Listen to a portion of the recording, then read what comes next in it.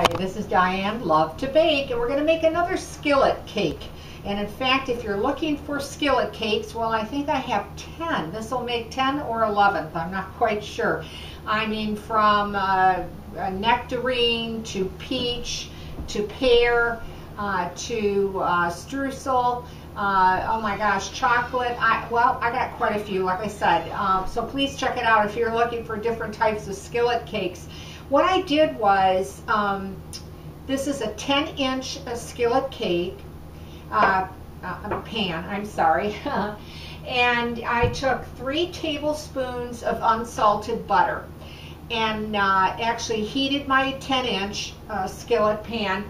And then I added 3/4 of a cup of brown sugar to that on my stove and melted the sugar and the butter till it started to just bubble, kind of bubble up on the top. And then what you do is you just take your peaches. I did buy them out of a can. I used 2 15-ounce can of sliced peaches in its syrup. And then I just went ahead and I just, laid them down on top of it. And then what you can do is just take some maraschino cherries if you want and just put them, around the peaches to make it look kind of pretty. And just like that. Okay, and you can put as many as you want. You can do 6, or you can put more cherries if you prefer, whatever you like. And I'm going to just put this aside for the moment because it is a bit hot from being on the stove. Now we want to make, of course, the batter or the cake for this peach skillet cake. So we're going to start off with 8 tablespoons of unsalted butter that I've had at room temperature and cut up into small pieces. And I'm going to break it up and cream it. The next thing we're going to be putting in is 1½ cups of granulated sugar to the butter.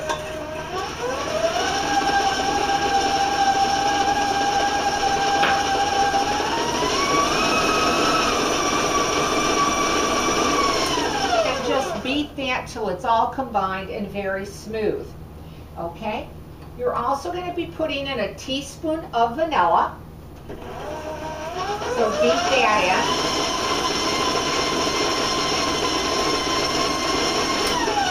And then you're also going to be using 2 eggs, and I've had them at room temperature. We'll beat in only 1 at a time.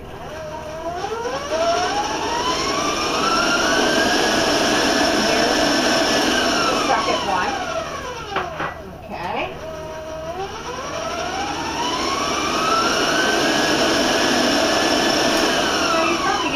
That for a minute or two, but I want to move it along due to the video. So the next thing now is to work on our dry ingredients. So we're going to be needing all-purpose flour, and we're going to be putting in 1½ cups of all-purpose flour. In our flour, we also will be putting in 1½ teaspoons of baking powder. And we're going to be putting in a 1/4 teaspoon of salt.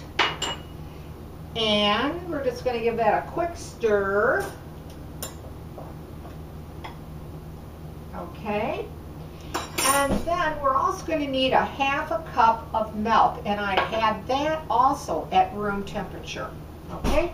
So I'm going to put a little of the dry in and then a little bit of the milk and just keep alternating it as I beat it together.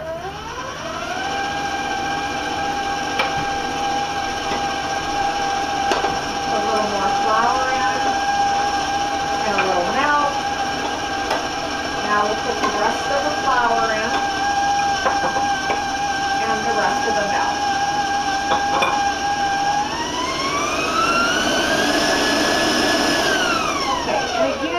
Going to beat that till it's nice and smooth. And now I'm just going to take the excess off my paddle. Now you don't want to overbeat this cake either because you don't want it to become real dense and real heavy because you're not going to like it.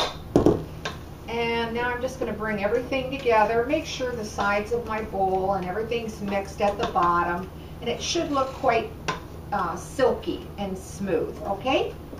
And then what you're going to do is you're going to take, of course, your skillet, and then you're going to put the batter all over the top of it.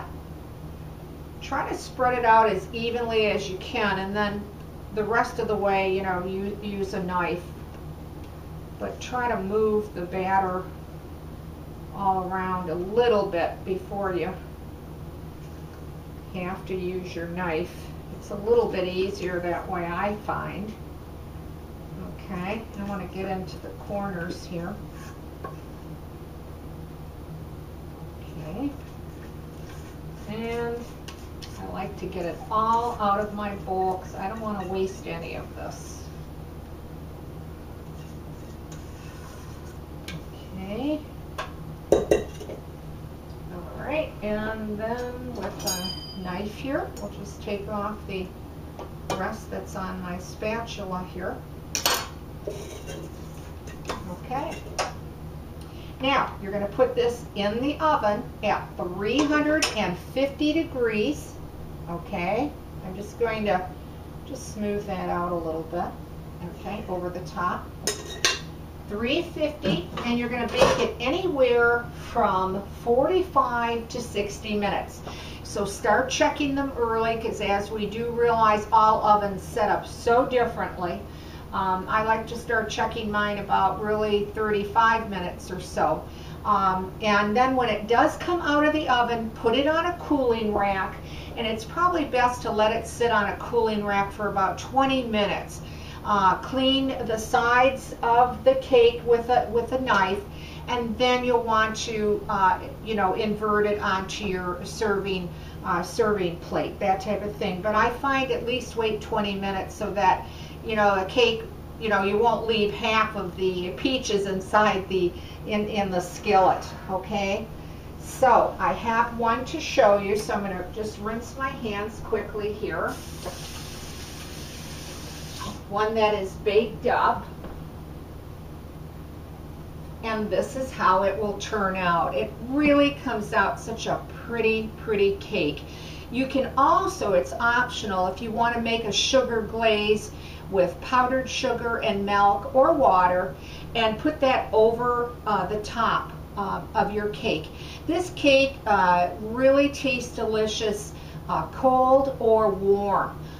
With a cup of coffee or a cup of tea, that type of thing. It really comes out so pretty. You can see the pretty peaches on top, as well as all those little cherries that I put in there. It bakes up to a very nice cake. It's not, as I said, extremely you know, heavy. It's quite a medium, about a medium textured crumb on it. But oh, what a great tasting cake. And it's so quick and so easy to make. Well, there you have it. If you make this cake and you like it, well, leave a comment, because I always like to hear from you. And as always, I want to thank you for watching Diane Lovetobake. Please subscribe to my channel.